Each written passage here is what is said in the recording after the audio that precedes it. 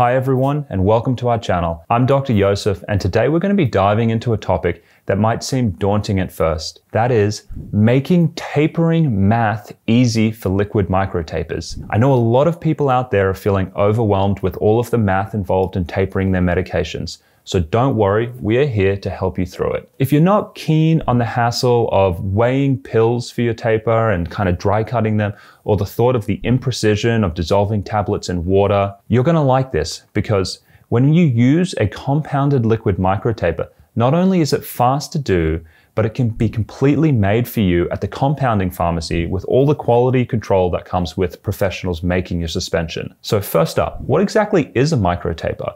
In simple terms, it's when you reduce your dose frequently, sometimes every single day, and we do this to lessen the withdrawal symptoms that you experience during your taper. This is going to be in contrast to the cut and hold method where you might pull out a whole 5% drop on one day once a month. Unfortunately, a lot of people don't want to try microtapers, and that's because they're worried about the math of doing these. So today we're going to show you that all of that math is really not that scary. So without further ado, here are the easiest ways to taper a drug using a compounded liquid formulation. And this works for any drug that can be turned into a liquid. So unfortunately, this is not going to be for Cymbalta or Prestige. And if you stick with us to the end, we're also going to share a super handy method to adjust your tapering speed if needed. Plus, I'm going to throw in some tips on how to get your doctor on board with this approach. So to begin with, you're going to need to get your medications compounded. Using a regular manufactured liquid won't work for this. And that's because the method that we're going to be using is going to be based on the increments on the syringes we use. And all of this is going to sound very complicated, but I promise you it's going to be much easier when I show you. To start, you're going to need 2 syringes. You're going to need a 3 milliliter syringe, and you're also going to need a 0.5 milliliter syringe. And we strongly recommend that you use these ones, which we're going to be linking in the descriptions below this video, because everything we do is based on the line increments of these syringes. And so what do I mean by that? Well, I mean that on this 0.5 milliliter syringe, you actually have 10 little spaces between each of the larger numbers. So between the 0.4 and the 0.5, there's 10 spaces, and that's really important when we're going to be doing this taper. Also, when I look at this 3 milliliter syringe, it's the same thing. So between the large numbers, so the 2 and the 3, you're going to notice that we have 10 spaces, and that's really important for this method to work. So we're going to be going through 3 different dosing patterns. We're going to be going through a once a day, a twice a day, and a 3 times a day dosing pattern. We're going to show how you can do all of these with this liquid microtaper. Let's start with a once a day dosing. Imagine that you're taking 4.2 milligrams of Valium daily. The smallest syringe available is the 0.5 milliliter syringe. And this is what's going to allow us to easily remove 0.01 milliliters easily. What is 0.01 milliliters? Well, that would be the smallest space on this syringe. So it would be the difference between being all the way at the end and then just moving it forward just a tiny increment. So it's just one space. So if you wanted to remove 0.01 milliliters, yep, that tiny little space each day for 30 days, you would remove 0.3 milliliters. And wouldn't it be easy if that led to a 5% reduction over the month? Well, this can be done. And that is so long as you start with a 6 milliliter solution. And that's because 6 milliliters minus 0.3 equals 5.7 milliliters. And 5.7 milliliters is exactly 95% of 6 milliliters. And that is exactly how you would easily do a microtaper on a single day dosing schedule. And let me show you what this would look like. So here's what this would look like. To be at the current dose of your medication after you get it compounded into the 6 milliliters, you would need to essentially take 6 milliliters a day to be at the same dose. So what would this look like with syringes? So because we're using the 3 milliliter syringe, you would have to completely fill one to 3 milliliters. And then you would take another syringe and you would completely fill it all the way to 2.5. And then with the final syringe, the little one, you're going to bring that all the way up to the top. And so what we have now is going to be 3 milliliters plus 2.5 plus 0.5, and that equals 6. And so that's your full dose if you didn't change anything. What you would now do is every day you would take this syringe, and at the start of your taper, each day you're now going to remove one of these little increments. And so you'd go from day 1, you'd go to 0.49, day 2, 0.48, day 3, 0.47, and so on and so forth.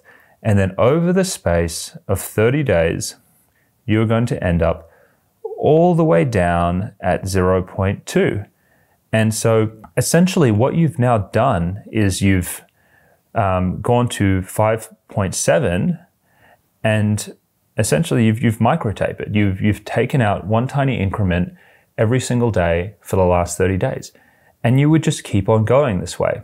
And as you'd go down, if you kept on continuing this, you would finish this last 0.2, and then you would need to readjust this syringe.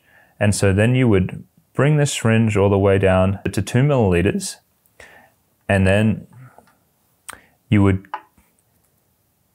keep on going down here from the top, and then you would go all the way down to 0.4, and that's where you would end up at the end of the second 30-day period. And you would just do this the whole way down, and that would be a daily liquid microtaper. And to do this, your doctor would need to send a specific script to the pharmacy, which I'm going to flash up on the screen now so you can see how it's written. Please prepare a compounded liquid formulation of Valium with a ratio of 4.2 milligrams to 6 milliliters. The patient will take 6 milliliters of this liquid daily. Please dispense a total of 190 milliliters to cover a 30-day period. This amount includes an additional 10 milliliters to account for wastage due to the residual loss of the liquid in the slip tip of the syringe during dosing. So what about twice a day dosing? Say for instance you were taking the same amount of Valium, but instead of 4.2 all in one 6 milliliter syringe, now you wanted to do 2.1 in 2 syringes. Well, this is pretty common because we do a lot of this with the benzodiazepines, which have short half-lives. So essentially, it's going to be the same process split over 2 syringes. Let me show you what that looks like. So here we have our 2 times a day dosing. It's essentially going to be the same amount that we had when we were doing it in once a day, but we've divided it in 2. So in our morning dose, with our big syringe, we're going to go up to 2.5 at the start, and then we're going to fill our little syringe all the way up to 0.5. Together, that's going to equal 3. And then it's exactly the same in the evening dose. However, this is how we're going to do things now. So on the first day of your taper, you're going to remove one little increment here, and you're not going to touch the one on the top. You're going to leave that the same. And then on the second day, you are going to remove an increment here, and you're not going to touch the one at the start. And then on the third day, you're going to go back over to this one and remove a little increment. You're not going to touch that one. And then on the fourth day, you're going to come and move this one, and so on and so forth. So over the 30-day period, what you're going to find is simultaneously, alternating days, you're going to move this down essentially 15 spaces on that syringe, and you're going to move it down 15 spaces on this syringe. And it's exactly the same as with the initial taper that we were just doing a moment ago. The ultimate result is you're going to lose 30 spaces, little ones, and that is going to equal to a 5% drop. And that's how you would do that with a twice a day dosing schedule. And so what would this script look like if you were going to get this written by your doctor? Well, I'm going to post it up here on the screen so you can check it out. So the script will say, please prepare a compounded liquid formulation of Valium with a ratio of 2.1 milligrams to 3 milliliters. The patient will take 3 milliliters of this liquid twice a day. Please dispense a total of 190 milliliters to cover the 30-day period. This is going to include an additional 10 milliliters to account for wastage due to residual loss of the liquid in the slip tip of the syringe during dosing. So what about a 3 times a day dosing pattern? Again, this is very commonly used for benzodiazepine tapers, and we use it often to minimize interdose withdrawal. And this is exactly the same. It follows the same principles of reducing one space on each dose every single day, alternating the days. So what is this going to look like for a 3 times a day dosing pattern? It's going to be a little different this time.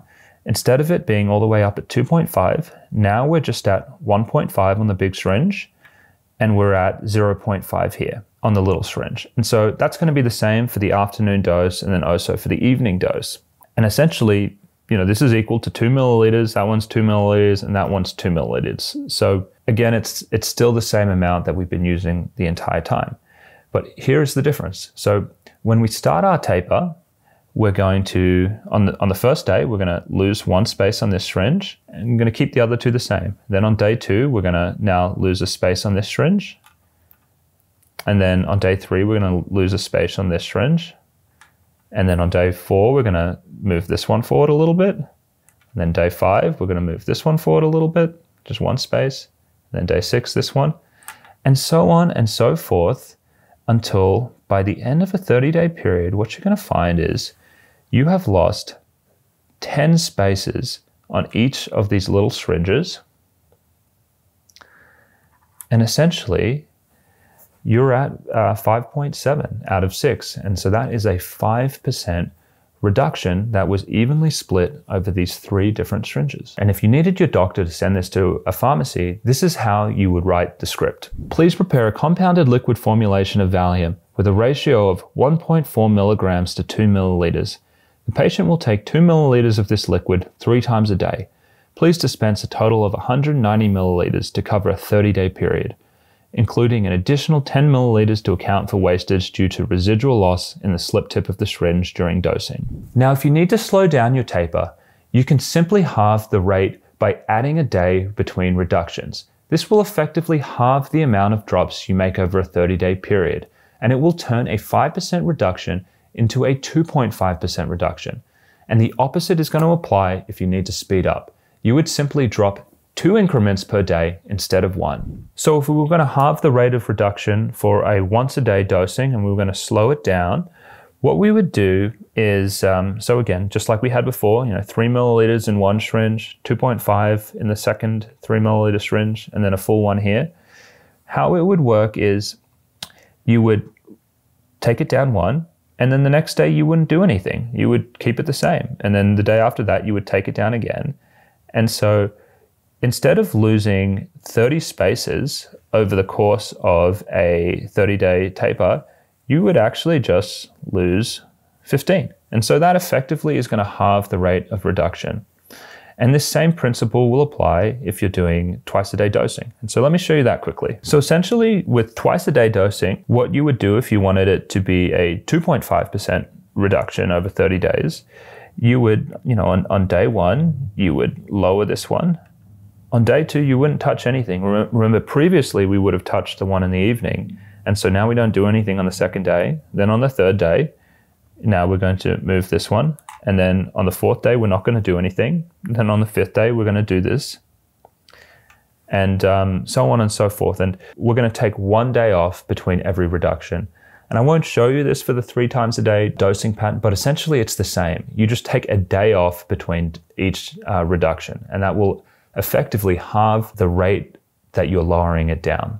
The next thing I'd like to add is that as your taper progresses and the doses become smaller, you might find yourself having to add more and more days in between your doses, and this will make it less of a micro taper and more of a cut and hold. And if that happens to you, you may need to adjust your concentration, which means changing the compounding ratio. So let's consider a hypothetical example where you are now down to 1.8 milligrams of Valium daily. So to do this, you would simply adjust your numbers, and this is how it would look like. For daily dosing, prepare a liquid ratio of 1.8 milligrams to 6 milliliters. For twice a day dosing, it would be half of that, so it would be prepare a ratio of 0.9 milligrams to 3 milliliters. And for 3 times a day dosing, it would be prepare a ratio of 0.6 milligrams to 2 milliliters. And we would have the same ending, and that is to dispense a total of 190 milliliters to cover a 30-day period, including an additional 10 milliliters to account for wastage due to residual loss in the slip tip of the syringe during dosing. So like I was saying, you would still need to have 190 milliliters dispensed monthly for all of these.